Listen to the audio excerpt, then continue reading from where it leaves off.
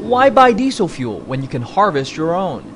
A few years ago, fifth-generation farmer Steve Camp decided to grow some camelina on his ranch in eastern Washington. It doesn't need a lot of moisture to grow.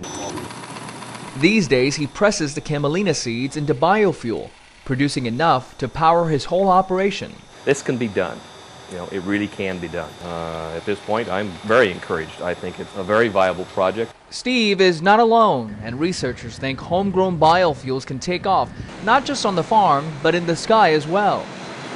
A new study by Sustainable Aviation Fuels Northwest, a group that includes Alaska Airlines, Boeing, Washington State University, and the three largest airports in the area, found that the Pacific Northwest has the diverse feedstocks and the infrastructure to develop a sustainable biofuels industry. The 10-month study specifically found potential with oil seeds like camelina, forest residue, algae, and even solid waste. Sustainable aviation biofuels are really a key to the growth of the industry. Bill Glover, Boeing's Vice President of Environment and Aviation Policy, says numerous test flights have already shown biofuels perform better than traditional jet fuel.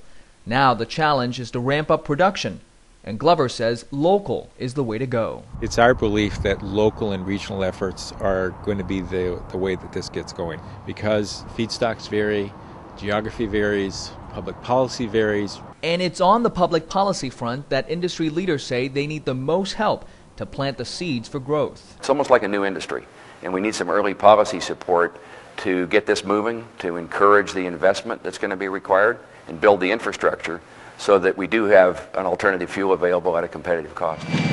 Bill Ayer, CEO of Alaska Airlines, says compared to cars and trucks, airplanes have fewer energy alternatives.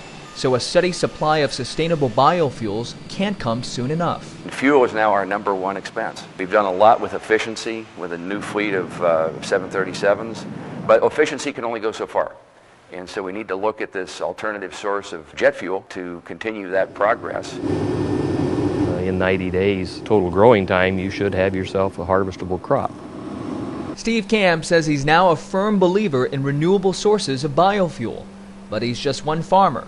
More people will have to dig in for the effort to really get off the ground. It'll take a whole lot of acres of oil seeds in order to be able to do it 100%, but we can certainly make a huge dent in it.